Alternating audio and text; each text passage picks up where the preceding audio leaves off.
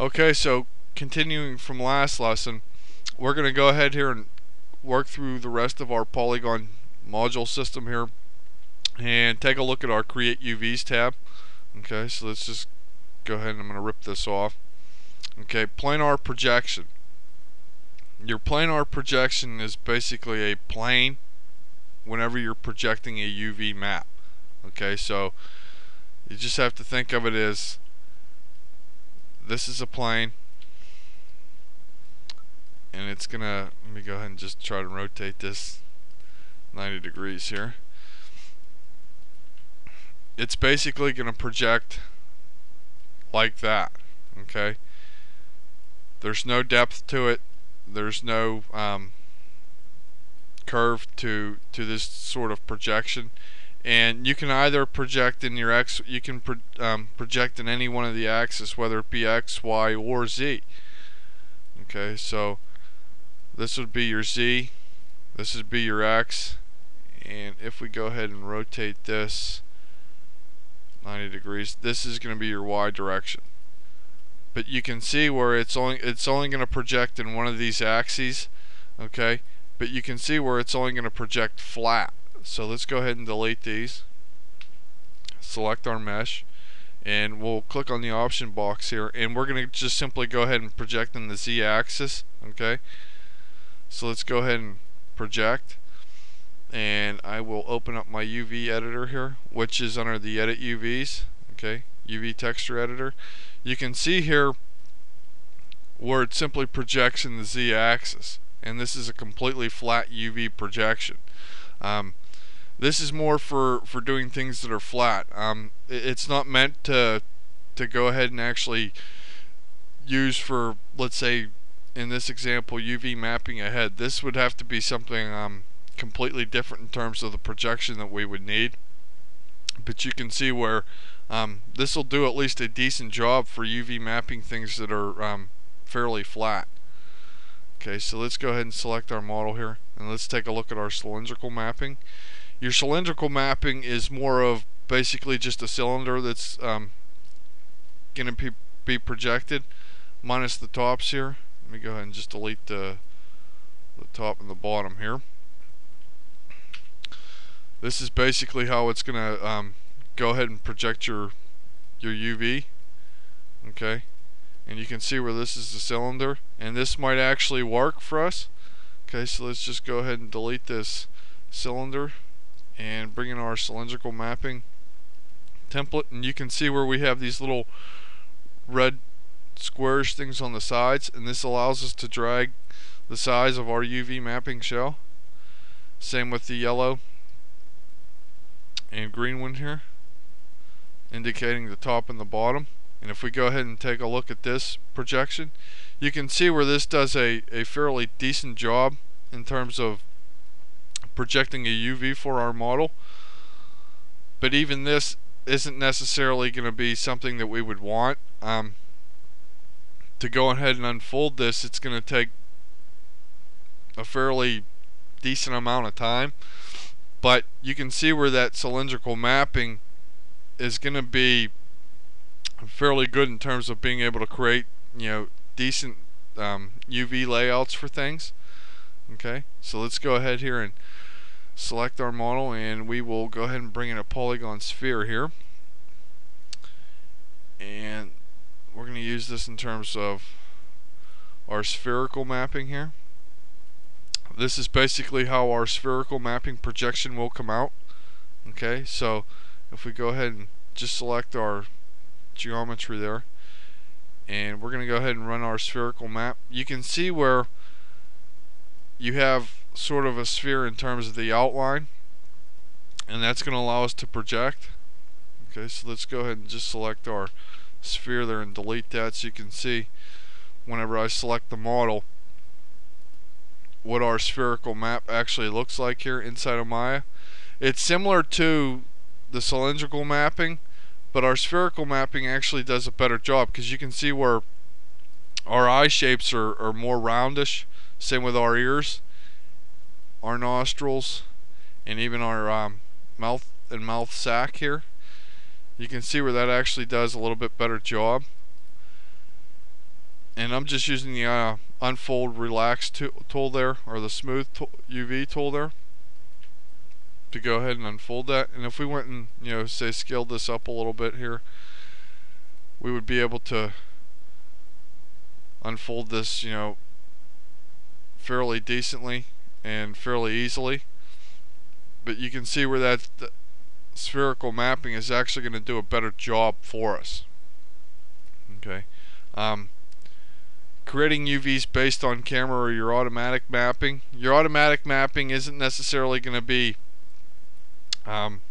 yes, it is good, but it's not necessarily going to be a planar projection. It's more of taking a planar projection from many different axes or many different sides of the model. So if we take a look at this, you can set the amount of planes that you want for your projection. So up to 12, it's going to give us a lot of pieces or a little bit less distortion. So if we have our model selected here and just hit apply, and we'll take a look at the UV editor here, you can see where that automatic mapping projection is sort of weird. It will work for things, okay, but having to actually go ahead and rebuild this entire UV shell would take a lot of time. So you definitely wouldn't use this on something like a head or certain parts of a character. This would be something for completely different. Okay, as you can see here where it's like, yeah, we'll just go ahead and minimize this because that's really scary. So we'll go ahead and close that. Creating UVs based on your camera is basically how you're looking at your model. Okay, so if we go ahead and run that, you can see where the projection is basically based on your camera's view, and that's not bad, but that's not something that we would actually want. So it works sort of like the planar projection inside of Maya, and this would sort of take us a little bit of time to also go ahead and unfold. Okay. The rest of these are more for a little bit more advanced, and I'm not going to really go into these with you guys, but as long as you understand like the planar projection, your cylindrical mapping, and the rest of these, you shouldn't necessarily have a problem actually going ahead and UV mapping anything that you want. Okay, so let's go ahead and take a look at the other side here in our Edit UVs tab.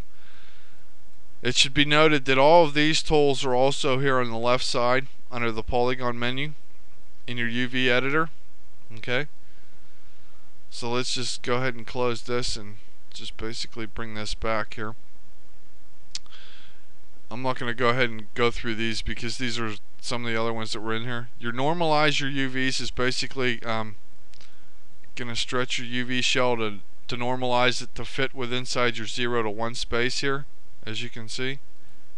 Okay, your flip is basically going to allow you to go ahead and flip your normals. So if your normals are reversed whenever you're projecting a UV map, it'll allow you to go ahead and reverse those.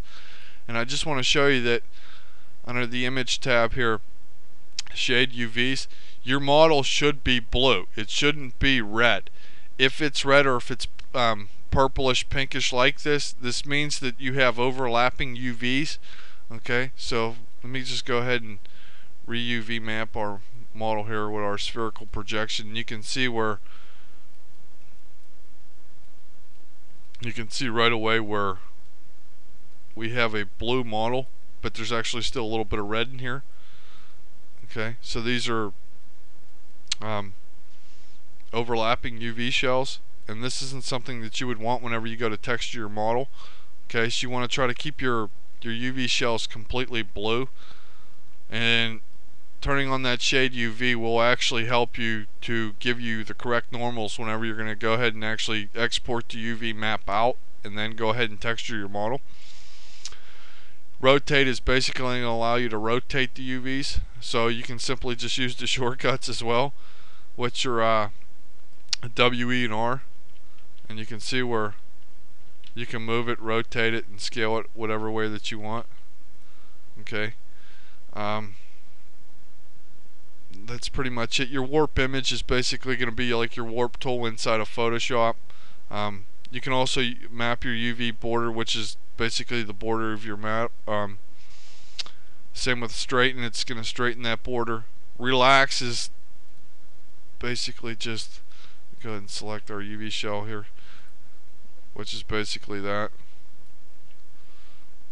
Layout is going to sort of lay out all of your UVs inside of the space here, all the single faces, which probably isn't something that you would want to actually go ahead and do unless you're adding something like a fur system to your model or a hair system to your model.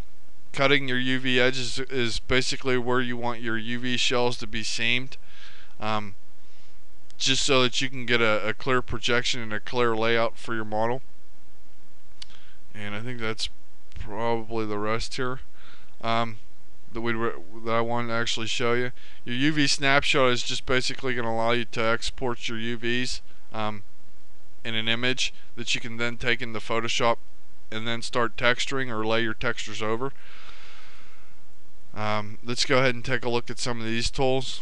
Okay, so if we just grab vertices here, or UVs, and we go ahead and close this, just take a look at this. You can see where the warp is basically going to allow you to go ahead and warp certain portions of your models. It also works on not the entire shell of the model. You can simply just do certain UVs and whatnot. You can also change the resolution here just by double clicking on it, and you can see where, if I just update this, you can see where it's going to change the amount that we're going to be able to go ahead and do there.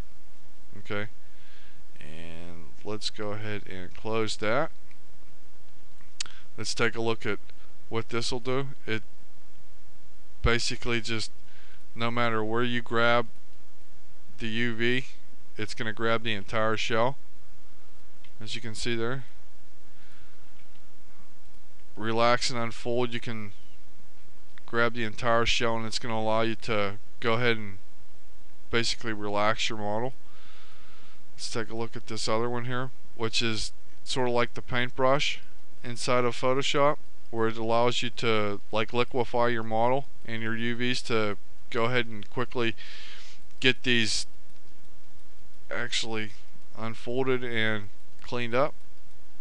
So you can also take B and make your brush bigger and still edit your UVs fairly quickly.